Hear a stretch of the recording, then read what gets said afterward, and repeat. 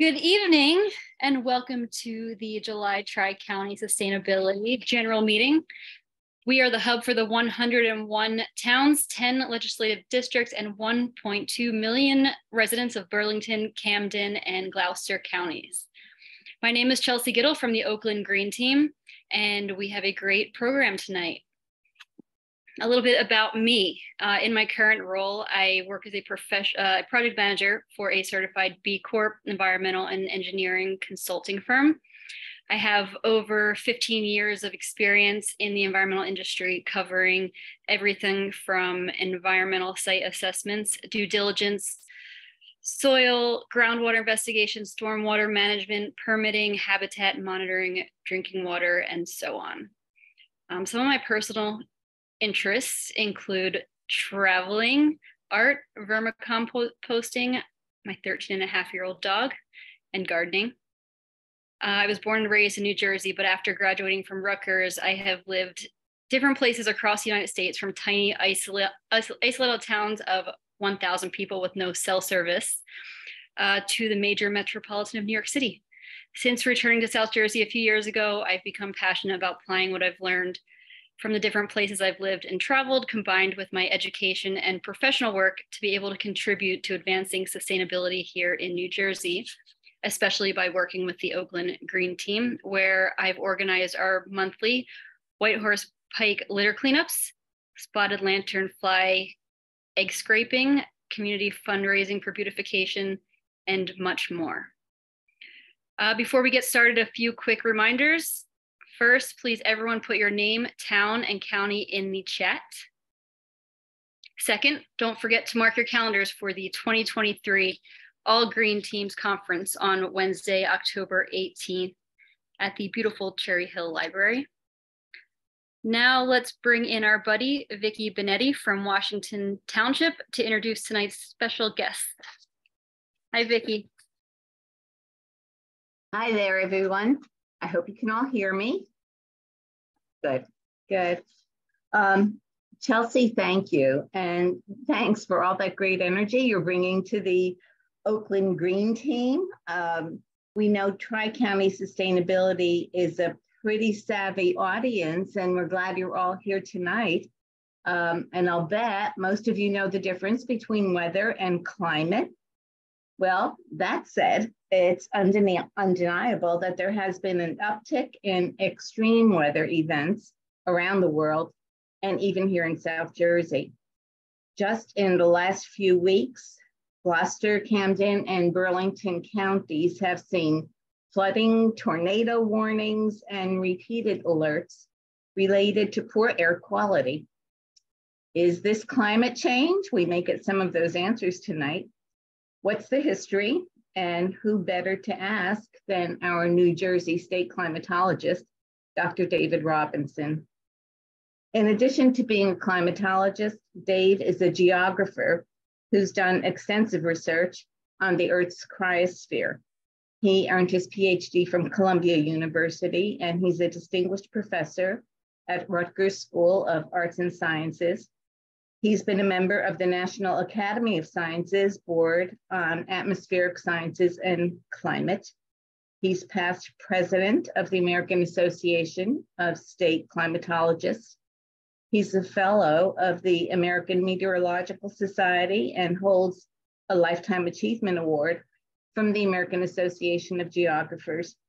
This sounds like the Academy Awards, I know, but you'll be interested to know that he's also a contributor to the IPCC climate reports that we see that shake us up every year, or every so often when we get all of that information together.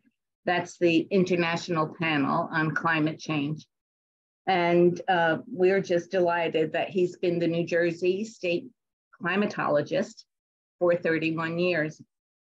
And finally, I have to say that Dave is a co-author of the annual State of the Climate Report for New Jersey, and we'll post a link to that report in the chat. So, ladies and gentlemen, let's give a warm welcome to Dave Robinson. Good evening, Dave. Good evening. Thanks, Vicki and Chelsea. I don't know if there's any time left, but anyway, we'll talk for a while. Thank you for the very kind introduction. It's been a good ride. And I am, too, as Chelsea, a New Jersey native. Didn't go to Rutgers, but I've been at Rutgers long enough that I qualify as a Rutgers person. But anyway, I'm pleased to be here this evening to talk briefly. There's only going to be a 20-minute or so flash look through New Jersey's changing climate. You know, I'm going to be a killjoy to start off with. If you were looking before this meeting began, they played something about tornadoes and we've become the new tornado alley and all that. Bunk. I will start by sharing my screen and showing you something from the State Climate website where we have documented, let me see if I can go back. If you can see this, we have documented every tornado in New Jersey since 1950, including 2 that occurred back in June. And you can see, yes, there has been an outbreak of tornadoes in recent years, particularly 3 of the last 5 years. There was that quiescent period in the decade or 15 years before that. But look back in the late 80s and early 90s, there was an upswing then. This is nothing in terms of a trend at this point. Climatologists have to be very patient. We aren't like weather forecasters, meteorologists who get instant gratification with a good forecast, or I should add instant condemnation if the forecast is blown. But you can see here, there is no trend in New Jersey, and for that matter, Pennsylvania or Delaware, in the number of tornadoes in the state. So you have to be careful with that 600%. I saw that with your advertisement, and to be honest with you, I cringed because it's just not there. There was something about flash flood warnings. Yeah, we've had a lot in the last month because it's been a very wet last 4 to 6 weeks. Before that, we were talking drought perhaps coming into Jersey. So there weren't many flash floods. And the fact is, most of our flash floods are during the summer. So again, 66 to 3, yeah, there's been a change, but it's misleading because we normally have flash flood warnings in the summer and not in the cool seasons of the year. So you got to be real careful with numbers and such. But let's go and start with some PowerPoint slides. And the first one tells the story of the incredible haze, incredible air quality that we experienced at multiple times in the last several months. I was at a snow conference over in Easton, Pennsylvania, and looked across to Delaware at the Route 22 bridge and up into Phillipsburg there. And we all have memories of that June 7th day. Now, that's not climate change, if you will, directed towards New Jersey, but more on a hemispheric basis. It got very warm in Canada early this spring. That melted the snow. And I keep global snow records. That melted the snow at a record early pace. We had less snow in North America in May than in any other previous May in the last 56 years. And that helped in turn, with no snow, warm up the atmosphere further, and off to the races went the fires once some thunderstorms broke out in Canada, and we felt that effect. Since then, the irony is when we've had cool, dry weather, as we did in May and the first half of June, it brought smoke with it from Canada. When the wind switched around a month ago and came from the warm, humid Southwest, the smoke mostly stayed away. It snuck in here a few times, and we've got warm, humid, and rainy. So is this climate or is this weather? And in some respects, the answer is yes, because you can't separate the two.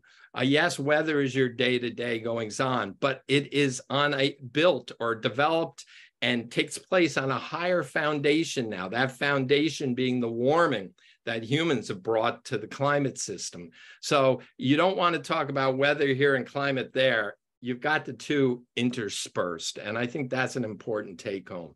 So anyway, moving on here. Let me get moving on here. Welcome from the State Climate Office. If you didn't know we have one, we do. I've had the opportunity to be a state climatologist back since 1991. I was very, very young when I began as state climatologist. And now by 5 or 6 years, I'm the longest serving state climatologist in the country on record, but including right now. We have a website. I invite you to visit it, njclimate.org. And you can find all kinds of interesting information there, including that listing and the mapping of all the tornadoes right here, and a lot of other tidbits of information. You can all, and as state climatologists, why are we here? Yes, we talk about climate change, we study climate change, but we're here as applied scientists, as an applied institute through your state university, which has research, teaching, and service as part of our tri-fold mission here. And our idea as state climatologists around the country is we know things locally better than folks who study at regional climate offices or national centers. And we have the trust of those in our state, not that you should distrust or mistrust those who are at regional or national centers, but we have our finger on the pulse of what's going on, weather and climate-wise in our state. In a very applied sense. It's not all about climate change in our office. It could be something much more topical and local or recent or whatever, but there's a big climate change component to what we do today. We also maintain a weather network in the State Climate Office. Some of you hopefully will be aware of, and now you all are, the Rutgers, New Jersey Weather Network. We have 67 stations throughout New Jersey that every 5 minutes take the pulse of the weather of the state of New Jersey. And today's weather, when you look back to yesterday, is now climate data. So it's a weather-climate connection. But we have many stations in Gloucester, Camden, and Burlington County. And I invite you, and some of our best stations for that matter are there, because several in recent years, and that's more like 5+ years now, were supported through some grants to the Gloucester County Emergency Management Office, but we put in stations in Burlington, Gloucester, Camden, Salem, and Cumberland County. So you've got a real good part of our network down there in your Tri-County region, and invite you to take advantage of Cherry Hill, West Deptford, Moorestown, Pennsauken, Columbus, Sewell, I'm Sicklerville, I'm on and on and on. We just did a little bit of a rehab job at the Sicklerville station today. So don't go look at that data. We've got to clean it up. It says the low today was 32. That's because someone, and 99/100ths of an inch of rain fell. That's because we haven't cleaned up the record from when our techs, 2 of our techs visited there today. But otherwise, you can look through the network and, as I said, keep your finger on the pulse of what's going on around your neck of the woods on a minute-by-minute almost basis. So that's our network. Now, some of you may also be aware of our volunteer citizen science precipitation observing program, COCO-ROS. It's part of a national program, started out at Colorado State University and still run through there and their state climate office. We have about 300 active observers in New Jersey. And you may say, well, that's an awful lot. We don't need more. Of course we need more. You know, it can rain on one side of town and not on the other. I have a friend who's less than half a mile from here. I had 1.57 inches of rain yesterday. He had 1.78 inches of rain, 0.2 of an inch in a half a mile. That's not much, but you know how things can vary. So we encourage you to sign up. You don't have to observe every day. We ask you to get a standard precipitation gauge. We'd love you to observe every day, whether it's zeros, where we can track drought, or the big numbers. We have a station up in White Township, Warren County, the COCO-ROS station, that has had over 16 inches of rain this month. That's about almost 4 times normal. It just kept getting hit and hit and hit, and you've heard about landslides up there and such. We wouldn't know that number without the COCO-ROS observers. Our stations up there at Peak West Fish Hatchery and Hackettstown have measured 9-10 inches of rain, but that big number is only because of volunteers, citizen scientists taking observations. So come on in and join us. Now, to climate, I'm going to as I said, go quickly through these because we don't have a lot of time. This just one slide is Climate 101. The Earth's climate system is complex. It's encompassed a number of spheres. It's not just the atmosphere. It's not just the sun's radiation. There's ocean influences, and we've all heard stories about how very warm the oceans are right now. Frankly, for me, it's startling how warm they are. The biosphere, forest, field, desert, agricultural land, so on. Topography, geology, the lithosphere, mountains and how they influence atmospheric circulation, volcanoes and how they can influence the climate in the short term. The cryosphere, my favorite, I study global snow and ice and the role it plays in the climate system. And then look at front and center, there we are, human activities. Our factories, our cars, our fields that we plow under and grow things on, and so on and so forth. So we are part of that system today. Very complex, very interesting, something for most anyone to study if they wish. And of course, New Jersey, you gotta love it. I wouldn't want to live anywhere else. We have all 4 seasons. We have all sorts of weather. We tend not to get the worst of the worst. On the lower left there is the Mullica Hill tornado. Biggest tornado in New Jersey since one in Montgomery Township, 10 miles from me, where I am in Somerset County now, in 1990, October. But we've not had a 4 or a 5 in New Jersey on record. And for that, we should be grateful. We have fires in the Pinelands, but we don't have the massive fires we've seen out west. Yes, we have huge events. We have the Sandys, but please remember, Sandy was not a hurricane when it made landfall. It was a little weaker than that. The storm surge is a different thing. It had a huge wind field, so it was more akin to a Category 2 hurricane. But there are worse hurricanes. So I'm not belittling what we get in New Jersey. I'm saying we get a wide variety, and sometimes we have extremes. That cornfield in the lower right is from early August of 2010. Corn should not look like that in early August, but we tend to avoid the worst of the worst, but we get a taste of a lot. And that, to me, is something I enjoy. Now let's flip right to climate change. Cut to the chase. It's happening. It's affecting New Jersey.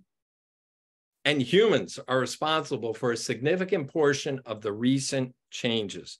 What do I mean by significant? I would say right now, in terms of change, the vast majority of the change. There's, you can debate till the cows come home. Is it 80%, 90%, 98%? Recent, I'll show a graph in a minute, basically suggests that we began to really notice, we climatologists, a signal of human impact on the climate emerging from a climate system that naturally is very noisy. One year to the next, drought and flood and a lot of rain and hot or cold. But we began to see it emerge at about 1980. And from then on, you cannot explain what we've seen globally without humans being involved here. And how do we know it? We have observations. We have simple, basic physics, the theory, and we have models, sophisticated numerical models run on some of the world's fastest computers that tell us that without human input, our climate system wouldn't look the way it looks today. So let's quickly buzz through there. These are New Jersey temperatures since 1895 to 2022, annual temperatures. The blue line is a regression starting in 1980 and going to 2022. And you can see how the pace of warming in New Jersey has really picked up in the last 40 years or so. And we're warming at a pace of over 7 degrees Fahrenheit over a century's time.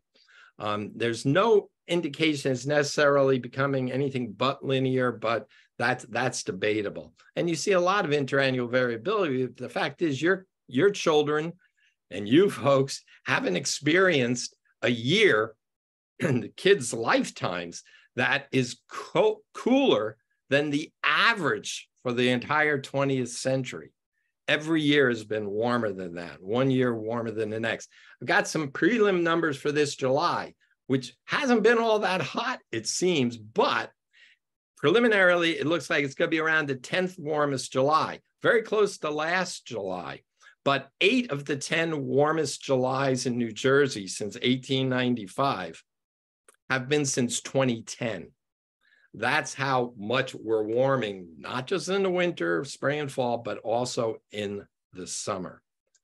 And it mimics or looks very similar to the globe. As New Jersey goes, so goes the Earth, the globe, that's what I would say.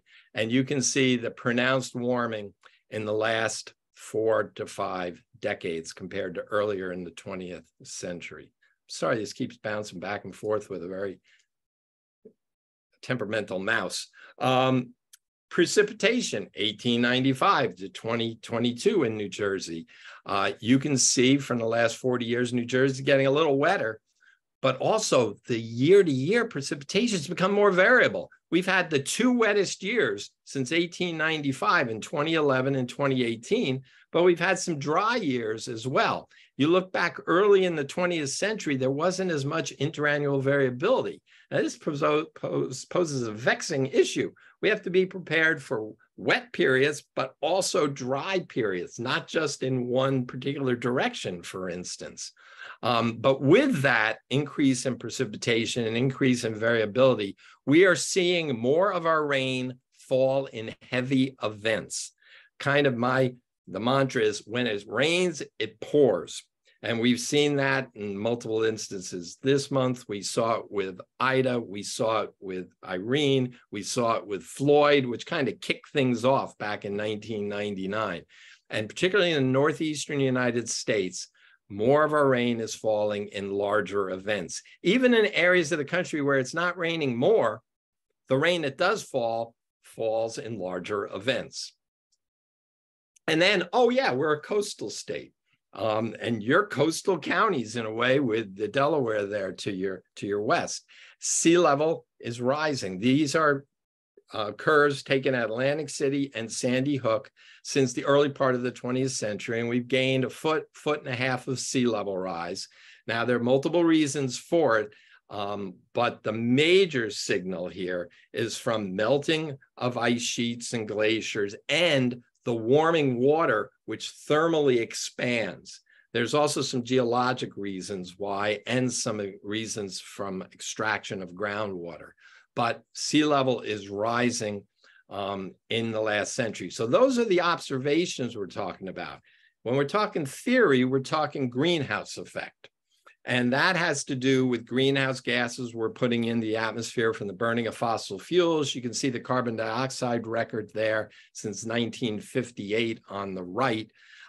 Pre-industrial times, that left axis was down to about 280 in the late 19th century, 280 parts per million by volume. Now we've got higher levels of carbon dioxide in the atmosphere than any time in at least the last million years. And we know it's a greenhouse gas. We know that the Earth is habitable because we have a natural greenhouse of carbon dioxide, methane, and in particular, water vapor.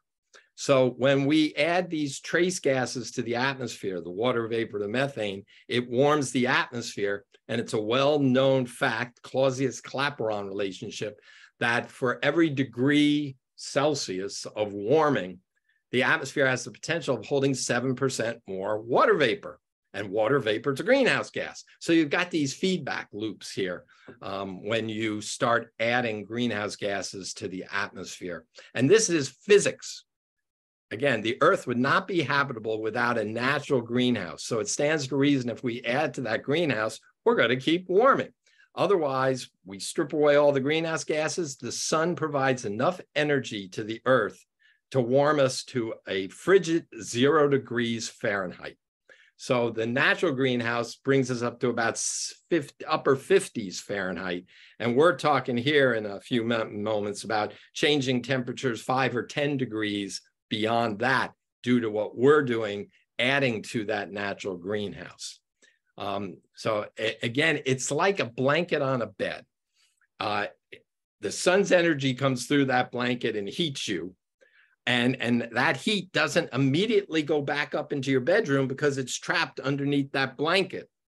And if you're still cold, you put another blanket on and it holds that heat longer. But does the heat stay there forever? No, otherwise you burst into flames. It eventually leaves the top of the blanket and goes out to space, but it stays near you longer. So you get warm and you stay warm, or you may get warmer if you add a blanket. So what we're doing is adding another blanket to the bed, which is delaying the loss of that solar energy that's coming in and heating the Earth atmosphere system. And it's just a little more difficult to get rid of that. And by the way, 90% of that heat is being absorbed by the oceans, which will hold it even longer than the atmosphere. So we've got ourselves in a bit of a fix. And then we have models. I already mentioned sophisticated models. I'll just move on for the sake of time talking about those. Let's look to the future. That's what you're all thinking about. We're going to see temperatures continue to rise. There's just no question about that. If we stop emitting greenhouse gases today, it would still keep rising because we have all that heat stored up in the oceans. We're going to keep getting warmer. How much? I'll talk about that in a minute. Steady or increasing precipitation for the mid-Atlantic is what the models show. The moister areas and the higher latitudes getting wetter, the dry areas getting drier. Welcome to the southwestern US, for instance. More energy in the system, warmer oceans, warmer atmosphere, more moisture in the atmosphere, and with that, more extremes, more storms, more floods. But if you don't have a trigger to get that moisture out of the atmosphere, you'll start baking and increasing evaporation at the surface, which in turn will help to warm things up and could lead to more drought. So yes, you can have it both ways with these extremes. You can have extreme drought, you're gonna have extreme wetness, but just the key is more extremes. And in sea level, expect that to rise in New Jersey another foot by mid-century, perhaps 3 feet by late this century. But what about temperature? Here's the curves of where it might go in the green and the red. And you go, wow, that's a wide range. Why don't you guys know better? It's because we don't know what you and I are going to do in terms of our emissions. So we run these models in the future with different emission scenarios. And the area in green is if you run it with lower emissions. We kind of go green-ish.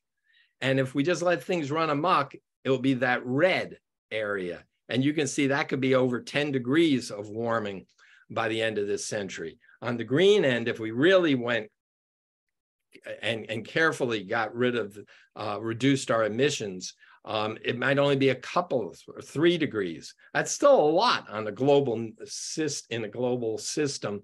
And it's still a lot in New Jersey specifically as well. So the reason the variations are so wide is in part because we don't know what our emission scenarios are going to be, in part because the models still have to get all the system better or more correct. But notice before about 2040 or 2050, you can't see a difference between green and red. We've already the die is kind of cast for warming in the next 20 plus years. But it's what we do now that's going to have a big impact on the second half of the century and where temperatures go. And that's awfully hard to get across to general audience. You guys are sharp and in tune with this, easier to you folks, and to a politician who thinks on 2, 4, and 6 year timeframes, that's very difficult to say what we do in the 2020s is going to have an impact on our grandkids in the second half of the century. So, that's where the societal issues come into play. This is what seaside heights would look like from above. If sea level rises by a foot, not so much of a change. 3 feet everywhere in light blue would be permanently underwater, not just in sandy or whatever.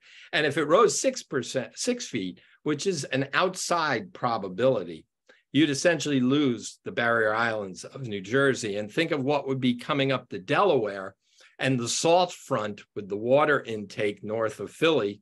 And then you throw a little drought on top of that once in a while, and you've got problems in the Delaware Basin, to be sure. Very quickly, changes, they're underway. People tell me things are changing. Health officials tell me, agricultural folks, foresters, they're all telling me how warming Less cold in the winter is letting the southern pine beetle reside in the pinelands. The health officials are seeing infectious diseases from the south come up and last longer seasons for them and such, and so on and so forth. So these are the changes that are already underway. So what do we do about it? And I think this is a great group to throw out my preachy slide to. Thanks for coming and listening tonight. In a short tidbit, I hope you got a better understanding of what's going on out there. This is all about understanding. And if we can all get on the same page in understanding the climate system and what's changing and why it's changing, then we can join forces writ large and start talking about mitigative efforts and adaptation, or becoming more resilient is kind of the buzzword of the day. We're not going to be able to mitigate ourselves fully out of this. I've been saying that for 30 plus years in my classes. We're going to have to learn to adapt and become more resilient, but the more we can mitigate, the less we have to adapt. So let's work on them both hand in hand together. And then it takes leadership, and you guys are terrific because you're part of the leadership corps, be it at the local level, county, state, national, international. It's obviously knows no borders. The smoke sure taught us that back in May and June. We're all in this together, and we need leadership at all levels of society to come together about this. Make it as apolitical as possible. All right, my preachy slide is over. Now, just a little summary there. I kind of highlighted in red some of the highlights of what I've been trying to get at the last few minutes, but I'm not going to read them to you. I hate wordy slides. You can ask my students that. But I'll finish with a recommendation. If you want to learn more, there's been some really nice pubs put out by the New Jersey Department of Environmental Protection in recent years. And NOAA has put out some good ones, but this is a nice summary. This is the one I say, when your cranky uncle comes to Thanksgiving dinner and complains, say, would you read this 50, 60 page document and learn more about climate and climate change? Put out by the National Academy of Sciences. Yes, a committee I sat on there, and that's apolitical. And we vetted the first edition of this in 2014 as it was updated in 2020, and the Royal Society. So it's a combination of efforts there. I highly recommend that. And with that, I will go to kind of a nice last slide to make us think of our nice coastal state. And thank you for your attention and your time. I don't know how much time you have. I'll be happy to answer questions here. You see my email address there. I hate to say I live for email, or I live on email. And there's the state climate website, njclimate.org. Our weather network is njweather.org. So thanks very much. Dave, that was fabulous. Thank you. I feel grounded. I feel educated. And I wanted to just mention to our audience that I had just a brief exchange with Dave, and I said that after he sets the stage for us, as he has today, we're thinking of having several follow-on presentations to dive a little deeper, to get a feeling for what are the impacts of climate change on New Jersey's agriculture, for example, or what are the health impacts, and having presentations that focus a little bit more on some of those discrete subjects to try to bring it all home. So, but thank you so much. This has been fabulous. And we will be taking questions. Chelsea, do you want to moderate the questions or start it off? Sure. So please put your name in the chat if you want to ask Dr. Robinson a question. Please try to keep your questions brief and state your name and town.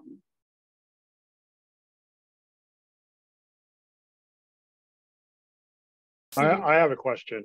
We have a question. Bill Johnson? Yeah, Bill Johnson. I'm head of the Environmental Justice Committee at Tri-County Sustainability. And when you look at the heat vulnerability maps on your site, you see that overburdened communities such as East Camden and Burlington County, are listed as high, so high vulnerability. And I have two questions. One is, why is that? Why are they so high compared to the rest of the state? And my second question is, what can we do as an organization to alleviate that high vulnerability? Yeah, Bill, that's a great question. Thank you for bringing in the whole equity issue that I didn't really have time to touch on. They are heat vulnerable along with areas up in Newark and all the urban locations because there's so little greenery there. You don't have shade. You don't have trees transpiring moisture, which helps to somewhat cool the atmosphere. And as such, they are warmer on sunny days in particular. They stay warmer at night, which is a really big problem because people don't get the chance to regroup before the next day's heat comes along. Now, the whole state's been like that this month. It's the nights that have been so warm. The days haven't been all that excessively warm. But these urban heat islands are a big issue. So what do we do about it? There's some endeavors underway to plant more trees. I know that in Newark, there's an effort to do that. In Patterson, they're going to produce, in concert with the Nature Conservancy, a kind of a green street, if you will, and put pocket parks in there. So the idea, and you may have heard that there's a new paint that's been invented by, I think, a scientist out of Purdue University that reflects a lot of the solar radiation and cools off rooftops and such. So there's more we can do, and the more we have to do to equal the playing field a little bit and cool our urban areas. Thanks, Dave. See a couple more hands up. Fire away. This is Lorraine Prince. I have a question. It's a very basic question, but it's something that I know I wonder about all the time. Can you help us to understand why do scientists disagree about global warming, about climate change? Aren't you all working from the same data? Yeah, but you put 100 scientists in a room, you get 100 different answers sometimes.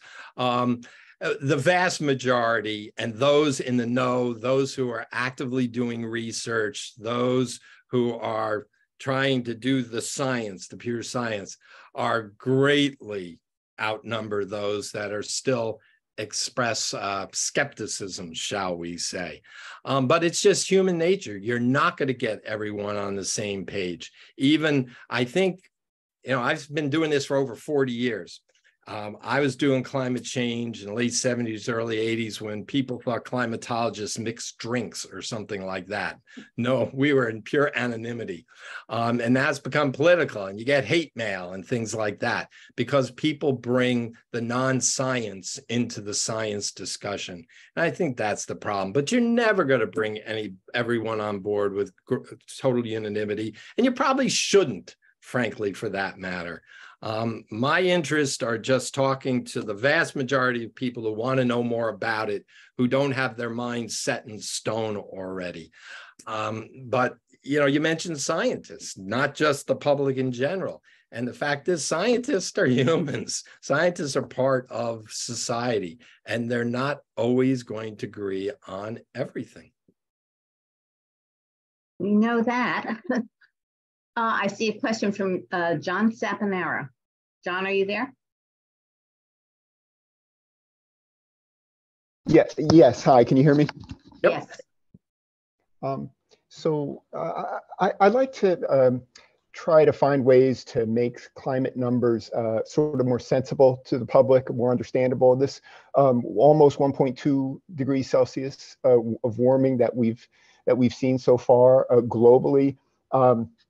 Is kind of, it's just a number out there, but is it fair to compare it with approximately a 4 degrees Celsius cooler Earth during the peak of the last glacial maximum? Is that a fair comparison to say, oh, wow, we're kind of more than a quarter of the way, beyond that, essentially to give people an appreciation for what a degree of global mean temperature is about.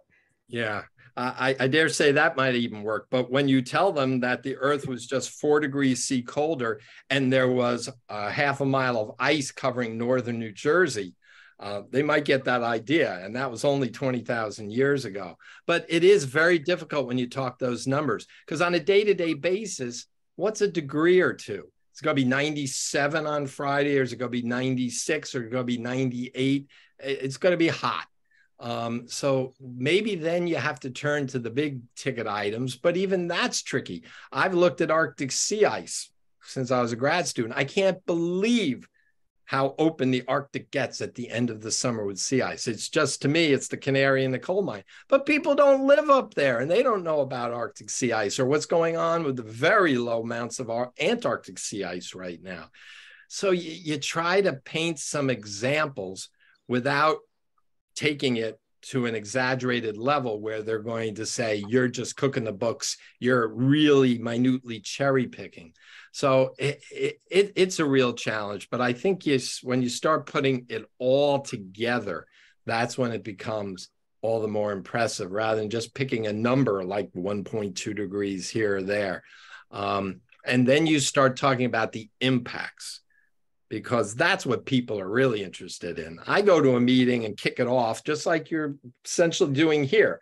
I'm kicking it off, but what are you going to do next? You're going to talk to the experts who are talk about impacts throughout all different sectors, who are going to follow up. I would listen to them and let them tell you how the seasons are getting longer for infestations and so on and so forth. That will probably hit home better than talking about a degree or two of temperature or 10% more precipitation. Thanks. Great. Dr. Okay. Robinson. Well, Marty Levin, a question. I'm calling in by phone. Unfortunately, I'm in an area with very limited access through the internet. So I'm part of the Tri-County Sustainability Green Jobs Group, and we're working on a program to provide training and stable jobs for people being released from jail and prison to help reduce recidivism. In particular, we're focusing on the solar panel installation opportunities, and especially given the recent experience in New Jersey of the impact of those fires in eastern Canada that you mentioned earlier, David. We're concerned about the fact that a lot of the effectiveness of those solar panels was reduced dramatically, in some cases over 50% during those days when there were dangerous amounts of particulate matter in the atmosphere. Do you think this industry has some legs? It definitely has legs. That was pretty short term. We have solar sensors at over 40 of our weather stations, and it looked like dawn at some of these stations in the middle of the day for a few hours there on June 7th. Yeah, I mean, there's clouds here too. This isn't the best place for solar. Go out to Yuma, Arizona. But we still do okay solar-wise. So yes, there are going to be impacts. If there's more forest fires, there's going to be more particulate matter in the air and less solar radiation making it to the ground. But I wouldn't let that deter you. I think that's a wonderful program. I think the future is in multiple ways, multiple green paths, wind, solar, and other creative tech approaches that are only beginning to be looked at. So I say thumbs up for pushing things on the solar side of the ledger. Okay, and do you have any suggestions about how our Tri-County group can be supportive in proponing this initiative throughout the state? Yeah, I kind of leave that more to you, except making it clear that we do have enough sunshine in New Jersey to make this a viable proposition. And I think you can talk to people who have solar panels on their homes. You can talk to the Board of Public Utilities, and they will be able to, or even some of the power networks. A lot of you folks are probably in PSE&G territory, and they would have information on it as well. So, typical Robinson answer. If I don't know the answer, I tend to know someone who might know the answer, and I'll leave it to them. Thank you so great. much, David. Appreciate it. Yep. We have time just for a few more questions, but how about Sherry Dudas and then Randy Orlow? Sherry? I'll be quick. Dr. Robinson, New Jersey currently has a historic budget surplus of $8.3 billion. How do you think we should be allocating funds to address climate catastrophe? First of all, I think more money should be given to the New Jersey Weather Network. We are woefully underfunded with lack of state support for the most part, or university support. But other than that, I think you want to attack the issue with mitigative activities, the solar, the wind, and greening the cities. To deal with equity issues and such. There's just so many directions to go. I would just say we shouldn't just put all our eggs in one basket. We should look in multiple directions on how we're going to handle this issue. Okay, next quick answer. Quick. Randy and then Heidi. Hi, Dave. My name is Randy Orlow, and I am the Solar Chair for TCS, and thanks so much for being here.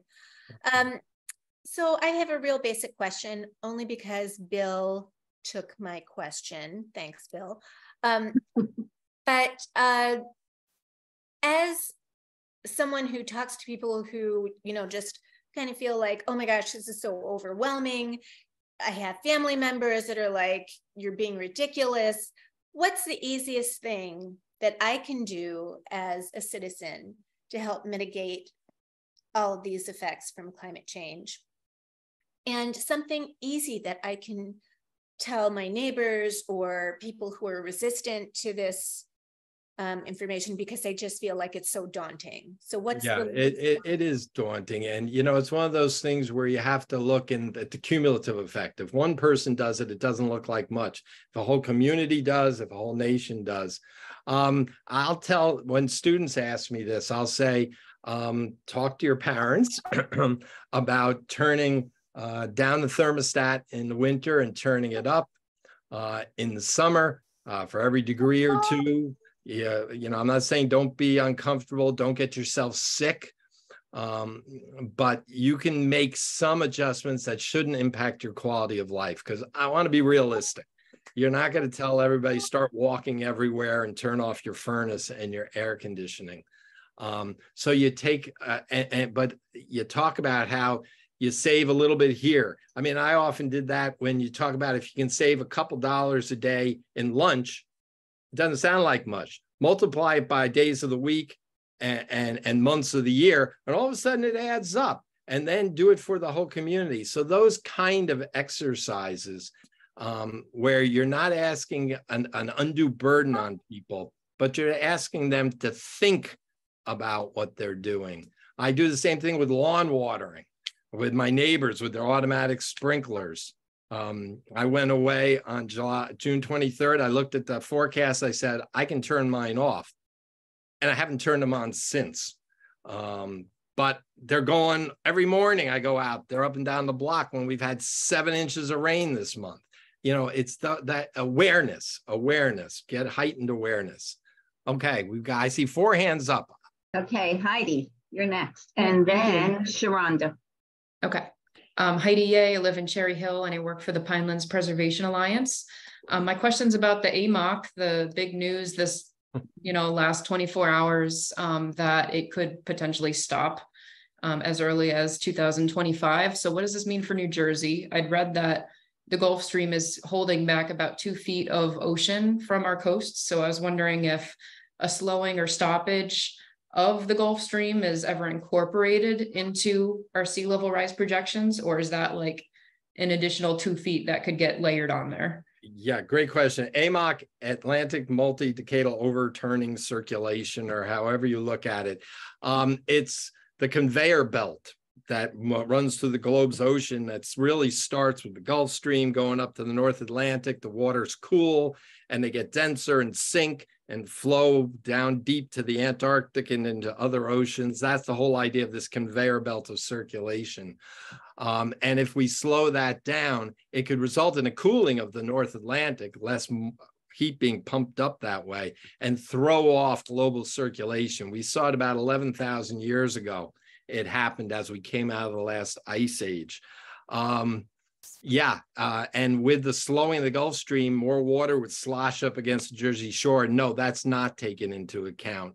I mean, it's understood it could happen, but no one has factored in that it's going to happen. This was a statistical analysis done by, I think, a brother and sister over in Germany. I haven't read the paper yet, but I've read about it. It goes back to The Day After Tomorrow, if you remember that movie. And that goes back to my professor, Wally Broker, in grad school at Columbia, who proposed the idea of this circulation stopping. And he tested that hypothesis on my climate class when I was in grad school in the late 70s at Columbia. So I've been following this since I was a grad student. And it's interesting to see it keep resurfacing. Will it happen by the end of this century? We don't know. It's a new way of looking at it. But we have to be aware that I think the take-home point here is everything is connected to everything, as I said before, with the atmosphere, but it involves the ocean as well. So we've got the known unknowns and the unknown unknowns and everything else, right?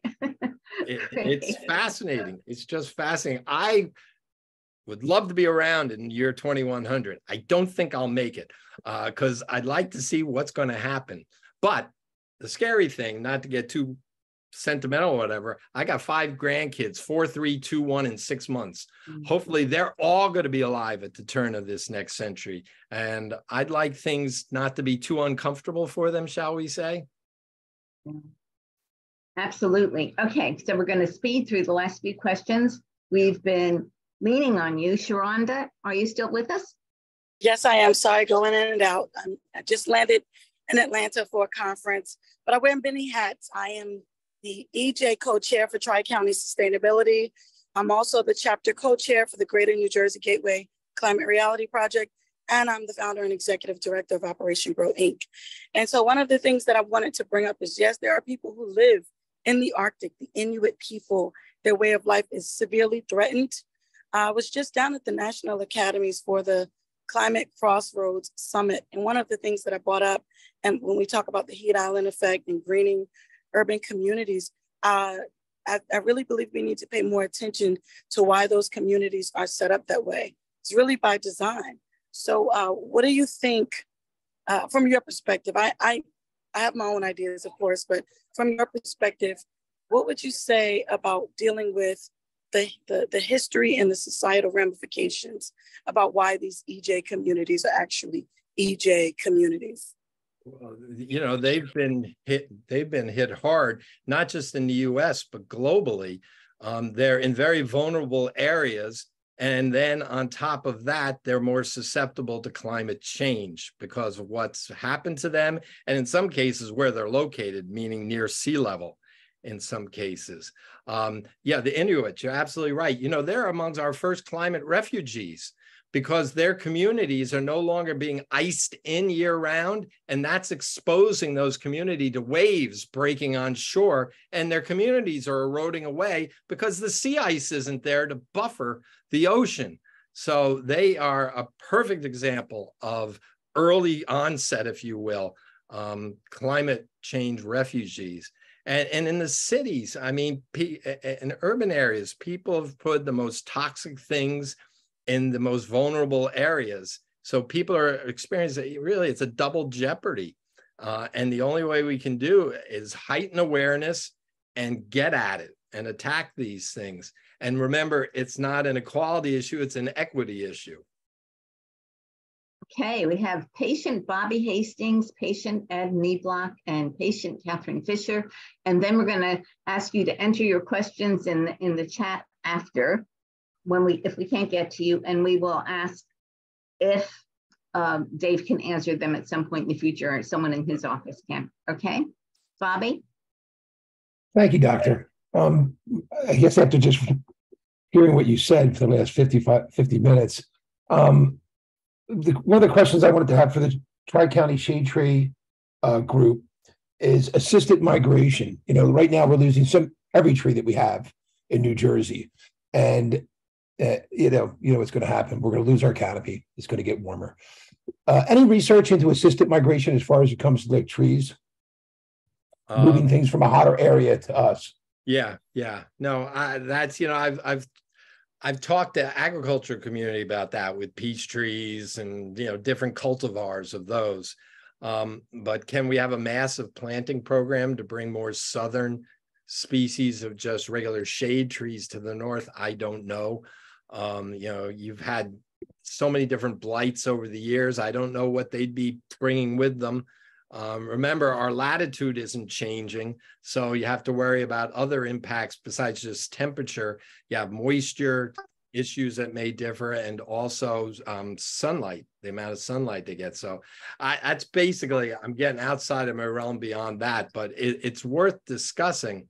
But I think for the meantime, we just need to get more shade trees in there, but wisely choose those shade trees. But it goes beyond just, are they southern cultivars? Are they going to rip up sidewalks and streets and then have to be ripped out? There's so many different factors. Are they going to be subject to the blights that are already here in this area? I took every tree on my block 2 years ago, and you can guess what trees those were. So anyway. Okay, well, we'll have to do a follow-up on forests, impacts on forests. Yeah, absolutely, bring in some forester. Great, great. Okay, Ed. Dr. Robinson, it's Ed Neblock. Can you hear me? Yeah. Yeah, we've been in La Nina for like 3 years, and now we're transitioning to an El Nino in the Pacific. How do you see that impacting our fall and winter? Okay, it was a little dicey, but you're talking El Nino and La Nina, short-term climate variability. We have had an unusual 3 years of La Nina, and we have transitioned in the early stages of an El Nino. The waters in the eastern tropical Pacific have warmed considerably. And with that, it's unsure if any of the impacts we're seeing across the globe this summer have a direct connection to that, but ultimately they should. And ultimately, we know that El Nino years tend to be some of the warmer years atmospherically, because naturally you're burning warmth into the atmosphere, plus the greenhouse effect on top of that. Here in New Jersey, there's not a huge impact from El Nino. There could be, in the fact that it generally cuts down on the number of hurricanes in the tropical Atlantic, which would minimize a chance of one getting up here. But the Atlantic is so darn warm right now that that might actually counter the impacts of a low tropical year in the Atlantic basin from shearing winds that come out of the Pacific. So we'll have to see about that. Otherwise, we tend to get more coastal storms during El Nino winters and more inland storms during La Ninas. And those storms are generally wet, but some of our wettest winters have been El Nino winters. Some of our least snowy winters have been El Nino winters, 1998. But occasionally, if things just line up, we can pop a big snowstorm during an El Nino winter. So the take home is El Nino's real wet in Florida. So if you're going to vacation in Florida this winter, it's probably going to be wet. Out west, not so sure, because La Ninas tend to be drier, but look what happened in La Nina to California last winter. So not a big signal in New Jersey. That's the take home. I am so glad that we're recording this, because there are so many more things in the answers to the questions. Okay, Catherine Fisher. Hi, Dr. Robinson. I'm Catherine from NJLCV. So forgive me if this question is too broad to answer in a quick soundbite. We're unfortunately in a place where a lot of people simply don't trust scientists, unfortunately. Is there any way that you think that we can fix this problem? Is it just a PR thing? Can the science community do something to try to build trust? I know it's a big question, but I just wanted to hear your thoughts on that.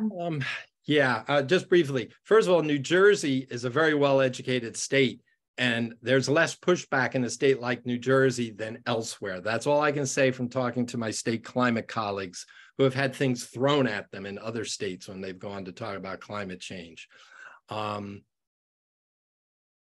But there's still, some distrust out there that people think that because you're talking climate change and what to do about it, that somehow you're some socialistic whatever. Climate scientists are just, as I said earlier, they're too persnickety to get too caught up in that. And they love what they're doing. I think part of it's communication. I'll just put it at that. I get out there and give 50 talks a year. I teach 400 students a year. That's a start. My colleagues, Rutgers has a climate resource center. Rutgers gets out there. Rutgers is trying to do something on campus about the climate issue and the environmental footprint. I was just at a workshop yesterday on campus about that. So it's just getting out there and communicating. People have to talk to each other, and you get to know people, and maybe there'll be more trust. I think it's gotten better in the last couple of years, frankly, but it's had its ebbs and flows over the last several decades. So just got to get out there and keep talking about it. And notice, I've said the word understanding multiple times tonight. I have not once said the word believe. Don't ever ask me if I believe in climate change. I understand climate change. Belief is something's different, in my opinion, and I don't think it's semantics. So don't talk about believing in climate change. Talk about understanding it and then doing something about it. Well put. Okay, our cleanup question for the night. The last one, Mike Richter. You've been waiting a long time. Go ahead, Mike. We can't hear you, Mike. It looks like you're muted.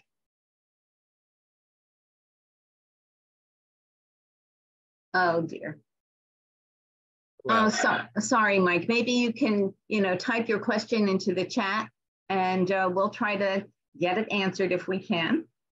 We heard that somebody lives by email, so we'll see. Okay. You gave yourself away. I can't tell you how great this has been. How great foundational education, getting us on a playing field where we feel we can, go to first, second, and maybe even third.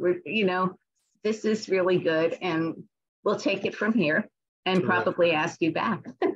Terrific. And thank you again. Thank all of you for what you're doing, getting out there and trying to do something about this. It's so darn important, rather than just a talking head like me. Can you hear me now?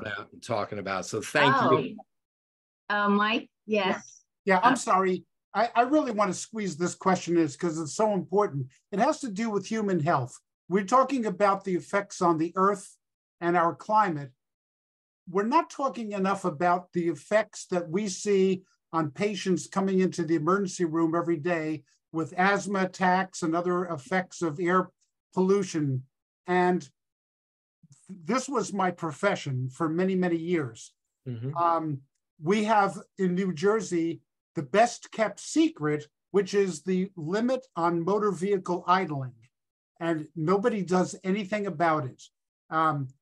So Dave, from your position, could you possibly have any influence on the administration to both publicize, the carrot and stick, publicize as well as enforce the limit on motor vehicle idling? Yeah, I don't know about that. I mean, that's a DEP issue in some respects, and I do sit and chair one of the subcommittees on their science panel. But interesting you bring that up, the health issues and such. I'm working with the Rutgers Health Institute on a couple of projects that are looking at heat and health involving air pollution, a study with Harvard, Rutgers, and so on and so forth. So there is work being done at Rutgers on climate and health issues right now, in concert with other universities. We're even working with colleagues in Taiwan. And if you think the air quality is bad here, we had to redo the scales of our graphs because there's so much more pollution over there. New Jersey doesn't show up on the graph, but there is active research. In terms of that idling, I was involved with a study with diesel emissions from trains idling in stations or in rest areas. So it is being looked at within the Department of Environmental Protection. So if I hear something, I'll say something. Okay, well, thank you.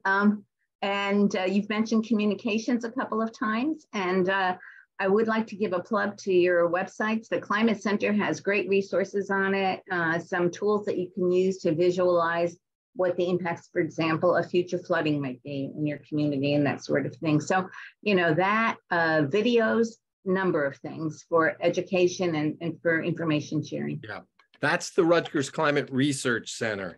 I'm affiliated with it and all, but that's not directly part of the Office of the State Climatologist. But right. We're all family at Rutgers. A big family, and you do wonderful work. But again, thank you so very much. Okay. Have a nice evening, everyone. Thank you. Bye-bye. Stay cool. Bye-bye. Yes. Yes. So we're going to let Dr. Robinson go for the moment, and maybe just hang in here for another moment, if you will. There's a little bit of unfinished business. When we met last meeting 2 months ago, we had some discussion about our potable water quality. And we talked about its sources, quality, some of the threats that we know that we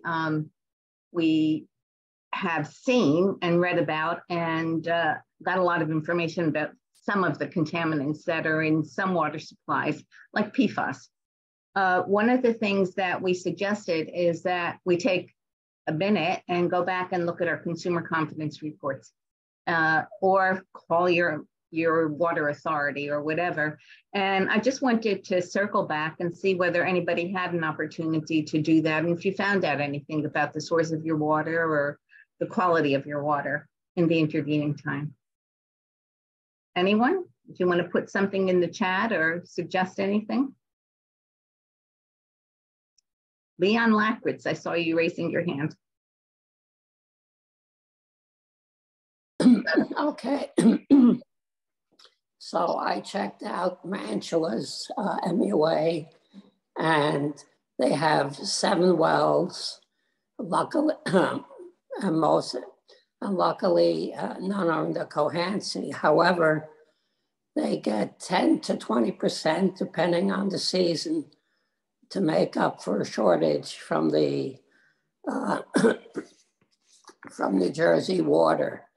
And my question, one of the questions is, the Mantua MUA pulls their water. However, the results you get are for the water that comes out of their well before they blend it. So one of the questions in my mind is, what's the quality of the water from New Jersey water? And I went and I looked up the information on PFAS, and basically they, well, of course they do, they claim that they're on top of it. And if and when they locate it, they remove it using anionic ion exchange resins and activated carbon. So, however, I try to locate the results for the water from this area, and I wasn't able to determine where the water comes from. I assume it's from the Delaware, but there's really no information. But since I mentioned PFAS, and I was unlucky and didn't hear your presentation 2 months ago, did you discuss how much PFAS comes from cookingware? And does it leach out when the cookingware is new, or is it a persistent and there's continuous leaching out? We discussed, we had a presentation that actually listed many, many sources of PFAS, one of them being cookware. And some of them are worse than others, although we didn't go into great detail on cookware. But that presentation is posted on YouTube, and I would commend it to you. I think it's, you know, it was pretty comprehensive. So And I happen to know Leon's a chemist, so he'll really get into it. So all of this, of course, is recorded on our YouTube site. So you can take a look at that. I think I heard Isla laughing. Is that right? Hi, Vicki. How are you? I'm good, thanks. I actually have a copy of our CCR from Marlton, also known as Evesham. And they have a nice little write-up on a couple of things in the CCR, and one of them is where does our water come from? And just to let everyone know, the sources in Evesham are a blend of groundwater and treated surface water. We draw from 2 aquifers mainly, the Potomac, Raritan, Magathie, did I say that right? And Winona, Mount Laurel.